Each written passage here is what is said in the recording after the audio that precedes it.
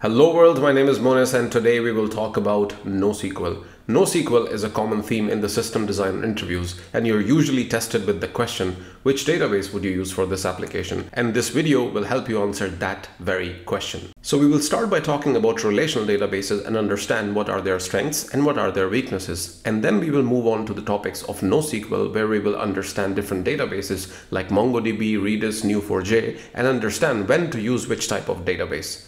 And we will do all of this with some really cool code examples, which you can download from the link in the description. So without further ado, let's get started.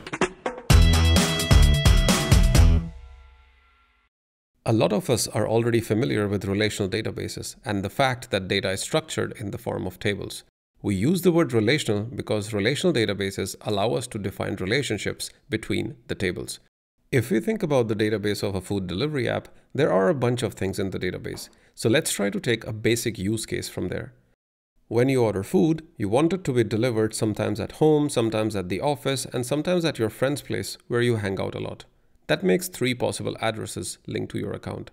In addition to this, there may be some more data in your account. For example, your user ID, your name, phone number, email, and such. Thinking about how we store the user's data, we can imagine a table with user details like this.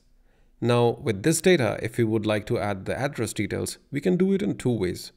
One way is to create a secondary table called user address, which looks like this. In this table, each row represents an address and each address has a user ID attached to it, which refers to the user. So if a user has 3 addresses, there will be 3 rows with the same user ID. This kind of an arrangement is called normalized form. It looks quite optimal, but then if we want to fetch a full view of the user including all addresses, we would have to do a join. This would slow down the query a little bit.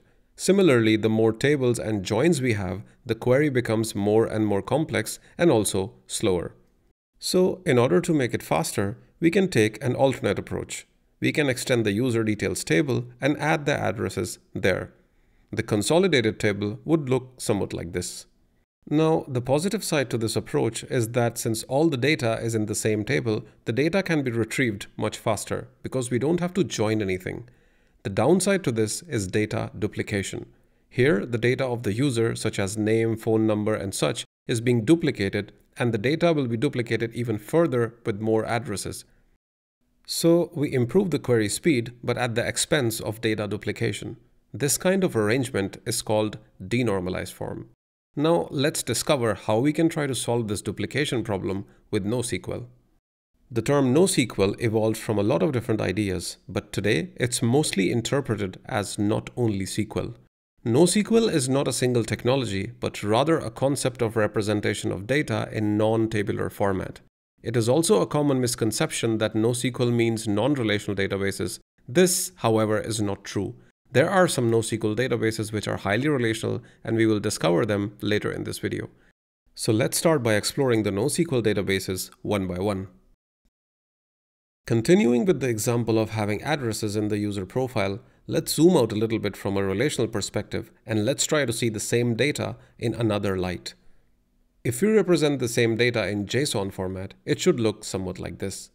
This is a JSON document which is represented by an ID, has the user details and the addresses arranged in JSON format.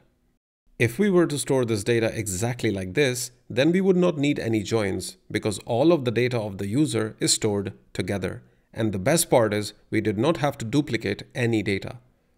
These kind of non-relational databases which store the data in the form of documents are called document-based databases or simply document stores.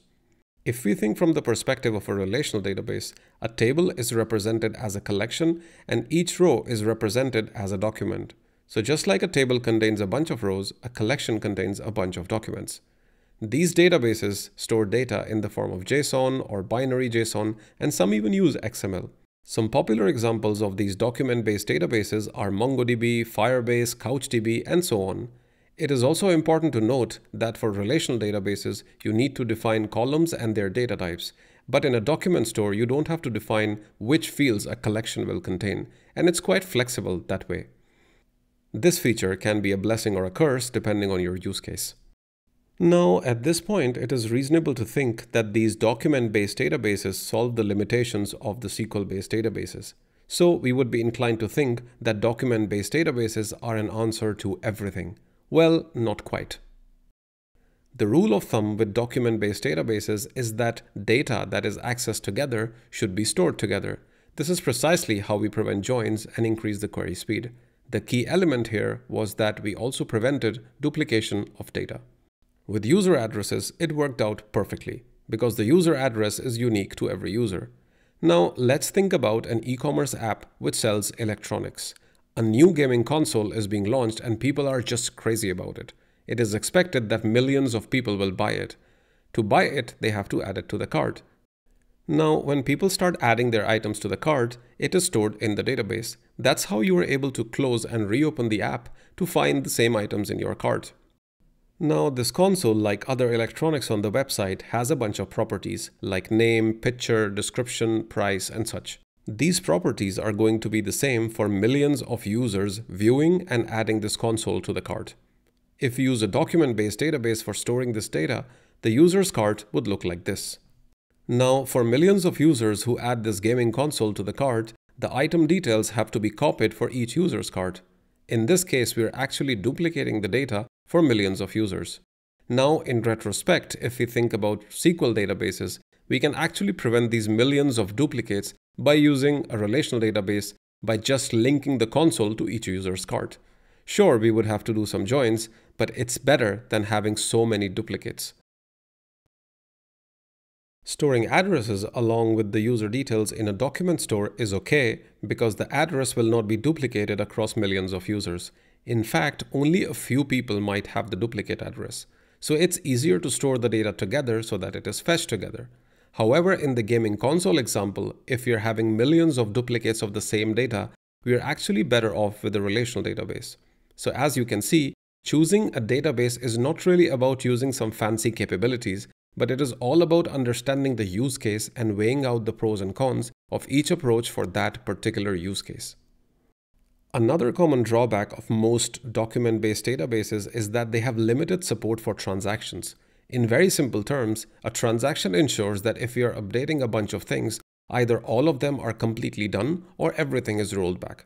For example, if you're transferring $200 from one bank account to another, the debit from the first account and the credit to the second account should be done as one operation. If the debit from the first account fails due to any reason, the second account should not be credited.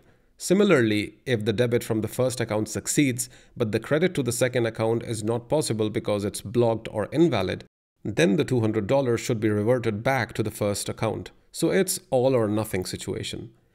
Document-based databases might not be able to support these kind of transactions, especially when they get even more complex. This is why whenever you're thinking transactions, relational databases are a better choice because they're designed to handle transactions. There are some document stores which do allow transactions, but they often come with some restrictions. Now the question, when to use document-based databases?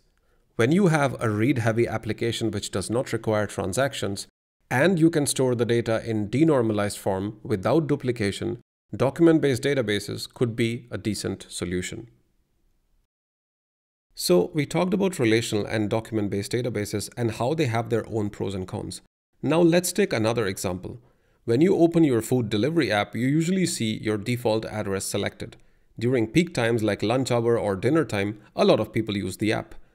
To fetch the default address of any user, a query to the database needs to be made. To save this round trip from a relational database or a document store, a key value store can help speed things up. Key value stores provide a fast access of data based on a key. In our case, the key could be the user ID for which we can store an address. The query to fetch this would look like this, where hget is the command to fetch the data, followed by the user ID and the data that we need to retrieve, which in this case is the address. So when you open your app, the app sends a request to the server which fetches your default address from the key value store using this query. The speed of retrieval is much faster than relational or even document-based databases because the cached key value pair is stored in the memory, which is significantly faster than the hard drives. It is also to be noted that key value stores are not usually used as primary databases, but rather as a cache. which means that the actual data is stored on a primary database, which may be relational or non-relational, and a key value store would store a smaller portion of this data. Now, the question is when to use key value pair databases. These databases can really shine when you require super fast access of a limited amount of data. For example, the default address of a user. Alright, so we covered a lot of databases and we left the most fancy one for the end. That is, graph-based databases. Let's take another use case of food delivery apps. You're in the mood for some Italian food and you have your favorite Italian restaurant where you order the food. Unfortunately, when you search for this restaurant, it is closed. Now the app gives you recommendations of some other Italian restaurants, and their goal is that they don't lose the business.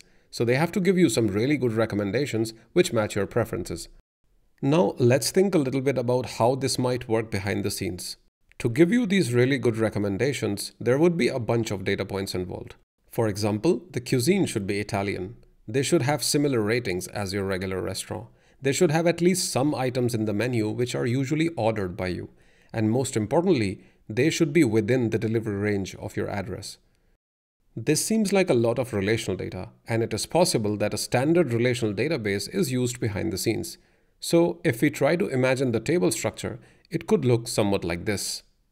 Here we have a restaurant which has an ID, name and address, among other things. Each restaurant serves multiple dishes, has a location and a cuisine. Now imagine the query which has to consolidate all these data points to build up recommendations, and that too in real time. This query would look somewhat like this. Now this query will suck out your soul, your will to live, and the performance of the application. There may be thousands of restaurants in a city and tens of thousands across a country. Building recommendations this way with so many joins in real time is not scalable. In order to traverse through these kind of complex relationships, graph-based databases were introduced. Graph databases are NoSQL databases, but they are highly relational, and they also support transactions. So if we represent the same data in a graph database, it would look like this. Now here, the data is represented in the form of nodes, and these nodes are connected to each other. There are nodes for restaurants, the dishes they serve, their cuisine, and where they are located. For example, in this scenario, we can clearly see the two locations in red. In this location, there are 4 restaurants. We see 2 Italian restaurants, 1 Greek restaurant, and an Indian restaurant, along with the dishes they serve. And all of this data is connected to each other through a pointing mechanism. If we use the same recommendation logic in a graph database like Neo4j, we can rewrite the same logic in Cypher query language like this. No crazy joins, just telling Neo4j to find the restaurant Osteria Sippi, extract its properties, and use these properties to find other restaurants in the same location. In the end, we simply specify what all properties of each recommended restaurant we want to see. For example, their cuisine, the dishes they serve, and where they are located. This is kind of like a select query for SQL database. Now, if we run this query, we can see the perfect recommendation as we expected before. If you would like to play around with this setup, you can download all of this code from my public repository. Link is down in the description. You can also try to add your own data, visualize it, and see how the recommendations change. All the details are present in the repository. So that's all, folks. I hope you have a much better understanding of NoSQL databases and you will be able to make better architectural choices in system design interviews and, more importantly, in real life. Write down in the comments below if you have any questions. See you in the next video. Bis dann.